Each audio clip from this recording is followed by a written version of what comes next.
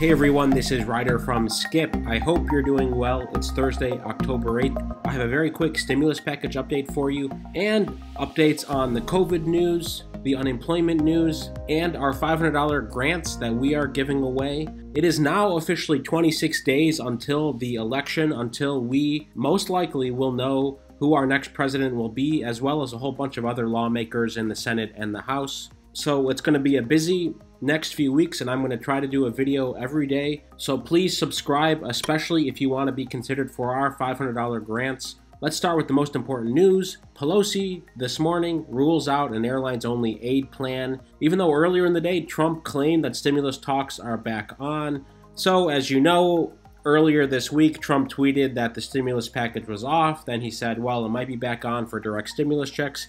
He had an interview on Fox and Friends this morning where he explained his thinking like this: I shut down talks 2 days ago because they weren't working out. Now they're starting to work out. What he means by that is Speaker Pelosi and Mnuchin are talking, okay? Speaker Nancy Pelosi of California said she would not agree to a standalone package for airlines unless Trump committed to a broader pandemic relief plan to help struggling Americans, declared that there was no standalone bill without a bigger bill. She has always been firm on that. Of course, the New York Times did an in-depth piece yesterday that examined what I've been saying all along, that Democrats just do not want something to get passed before the election, and many Republicans feel the same way because they want to stay fiscally conservative. If they're thinking that Trump will not be reelected, they don't want to be on the wrong side of something by approving a large bill. So her comments cast doubt on the prospects for a compromise just hours after President Trump had given an upbeat assessment, as he tends to do, saying in an interview that he had reconsidered his decision to pull the plug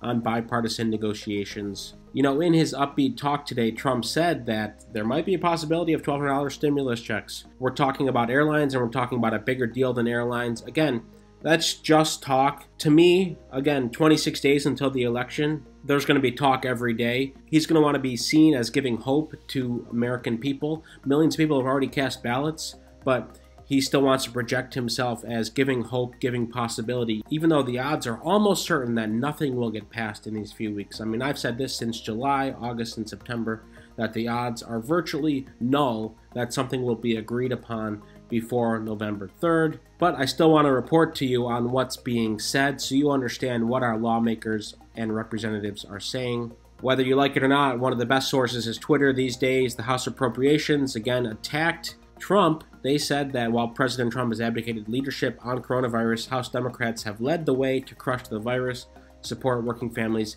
and safely reopen the economy.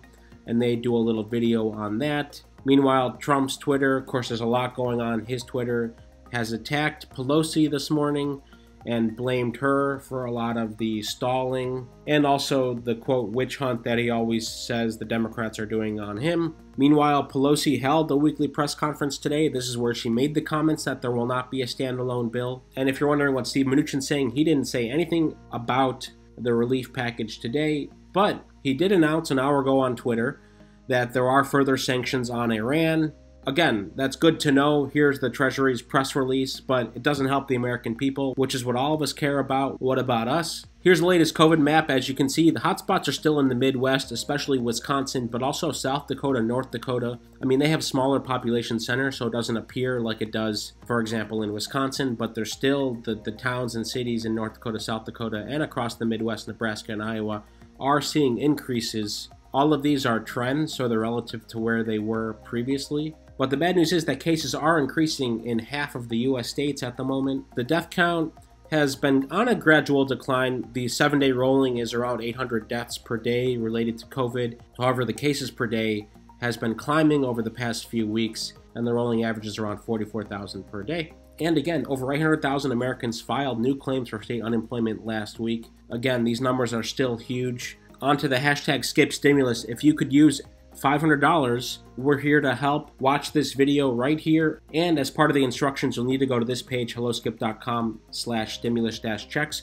But watch this video first. The recap is you need to be a subscriber, you need to watch this video, and enter your email here, and you will be eligible for one of our $500 grants. We've already announced 16 winners. We are continuing to announce as many as possible. And the great news is we don't have millions of people following our channel yet, so you can share with a friend or family member increase your odds in your inner circle. We're going to share some videos from the winners in the next few days, but we're doing everything we can while nothing happens in Washington. But we're still going to give you the news. 26 days left to the election. Thank you so much for supporting us and leaving comments. As always, stay well, stay healthy, and we'll see you tomorrow.